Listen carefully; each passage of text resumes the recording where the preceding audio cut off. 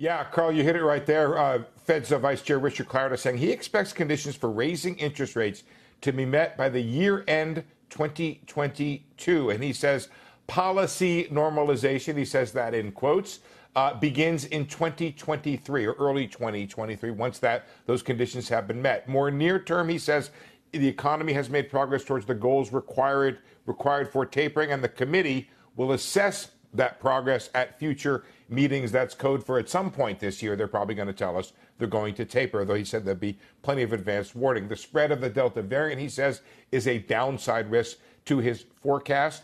And most of the inflation overshoot, sticking to the party line here, he says will prove to be transitory. However, he adds that the risks to his inflation outlook are indeed to the upside. And he sort of puts a marker out there. He says, core PCE inflation above 3%, which, by the way, it's already running above 3%, will be more than moderate. But he doesn't go on to say what he would do about it being higher than that. He says that we're still in the recovery phase when it comes to employment, and it's taking longer to fully reopen the economy than to shut it down.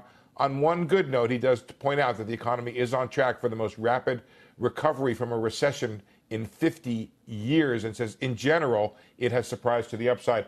Real quick, one other number, Carl, from the ISM report, the prices paid index hitting 82, which are above 82, which is the highest since 2005. But the idea of seeing the service sector come back strong like that, that's what you want to see. The employment index inside the services report was also very strong.